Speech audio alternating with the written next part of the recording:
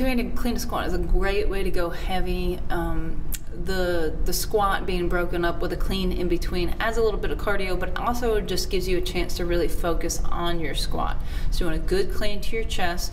Make sure that you slide your hands to the base of the handle when you're doing the clean, and then hold at your chest and squat, keeping your torso as upright as possible. So let me show you what it looks like.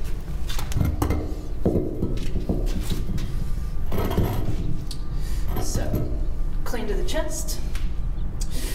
Drop into the squat, drive out of the squat, back down to the floor. So the breathing for this is breathe in, clean to the chest, breathe in, squat, breathe out on the way up, breathe in on the way back down. From profile, breathe in, drive up, breathe in,